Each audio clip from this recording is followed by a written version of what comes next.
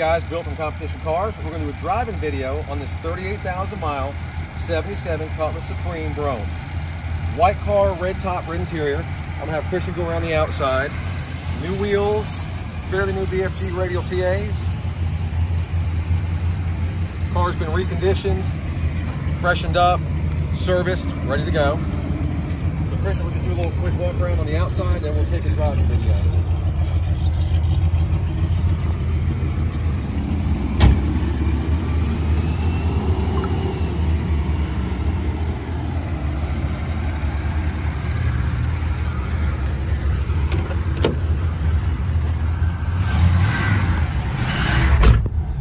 All right, guys, so we got a 77 Cutlass Supreme Brougham.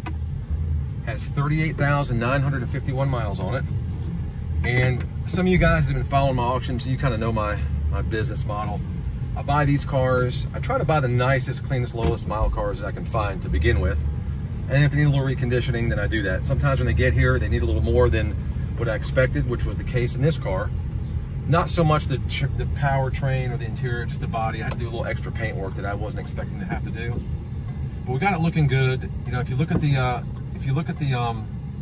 oops. This car hadn't been started in over 2 weeks, so just, there we go.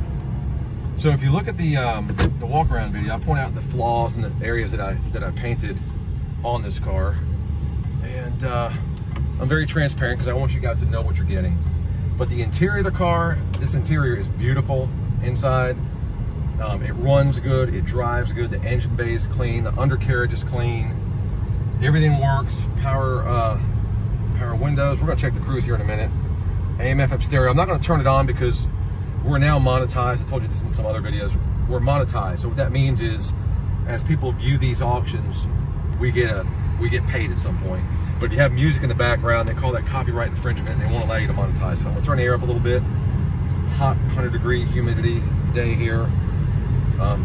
Horn works, lights work, wipers work, air is cold, stereo works, and like I said, we will check the cruise here in a minute. It's got the split seats with the center armrest. So it's a really, really nicely preserved car that, again, I had to freshen some things up on the body.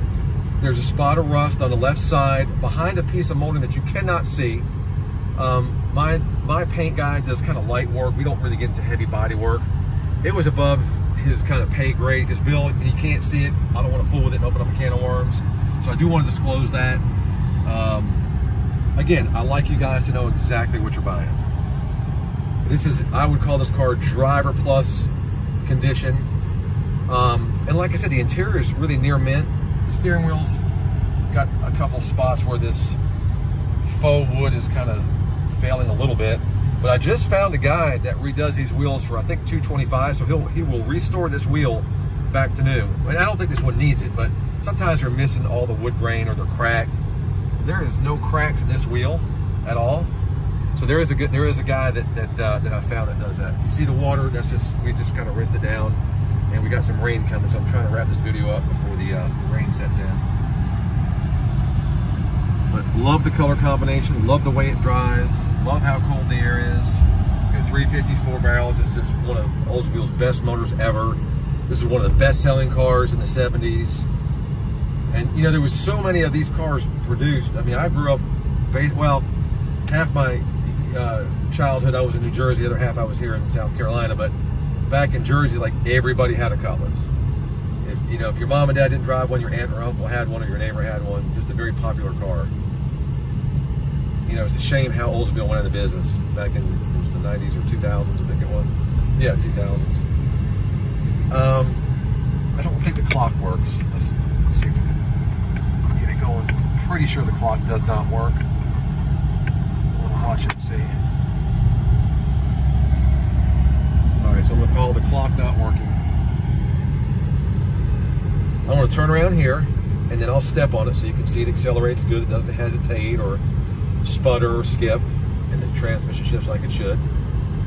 And again, I don't abuse the cars, but I do like to step on them so you can see what they got and know that you have confidence. Like I said, we make sure that they're fully tuned up. If they need plugs, wires, filters, fluids, whatever, we do that. Some cars need those items, some cars don't. On this car, from what I recall, we did the